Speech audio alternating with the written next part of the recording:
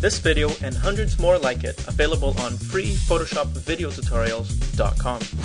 In this video we're going to learn how to transform a photo into a series of interweaving strips. So let's have a look here.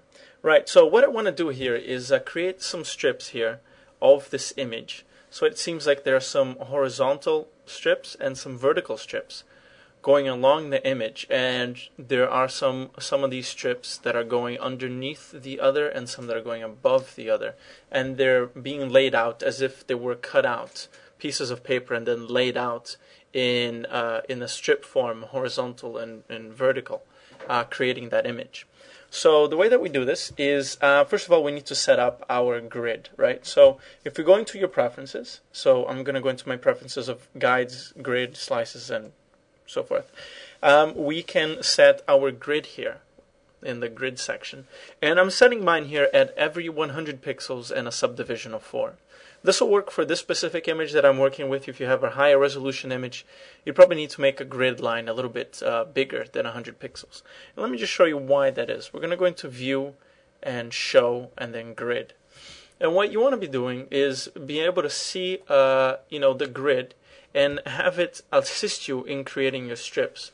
Now the 100 here works pretty well because then I can do 3 blocks here of strips and then hold down Shift and then skip 2 and do 3 more, and then skip 2 and do 3 more.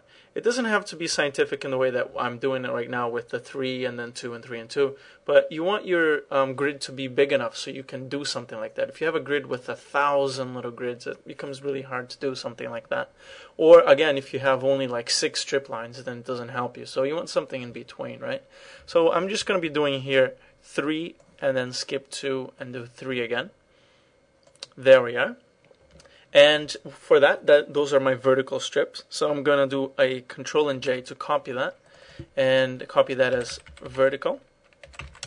Okay, now we're going to go back into our image, make sure that we are on the background layer here, and we're going to do the same but for the horizontal strip. So we're going to do 3, skip 2, 3, skip 2, 3, so forth.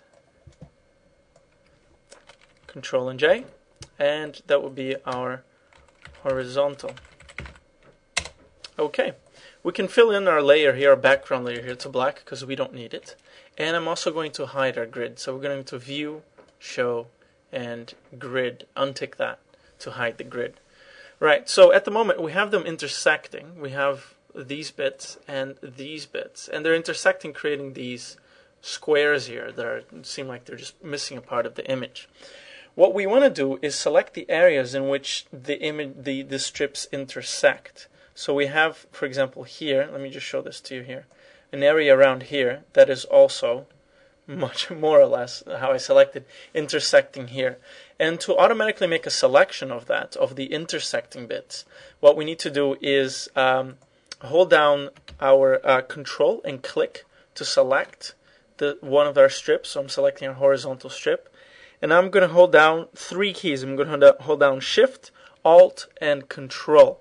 And you'll see that the hand icon changes here to, instead of just our square here with the hand with the square, holding down all 3 will be with an X.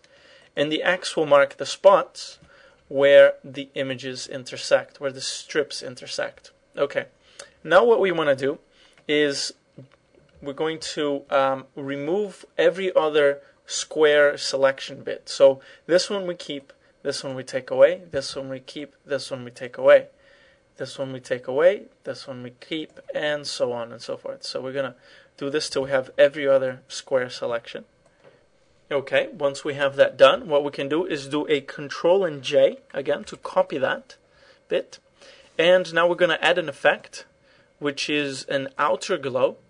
But we want our outer glow to be in a multiply mode. We want this in a black color, and we want the opacity a little lower, around 60% or so, but the size we want something quite big, so something like 20 pixels, 30 pixels, something so it seems like there's a cast being shadowed over the strip that is going over the image.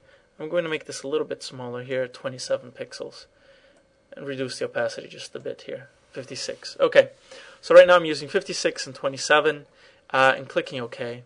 So we have our strips here, our the vertical strips working in this way here, or horizontal strips actually, but it's looking at the moment like it's our vertical strips.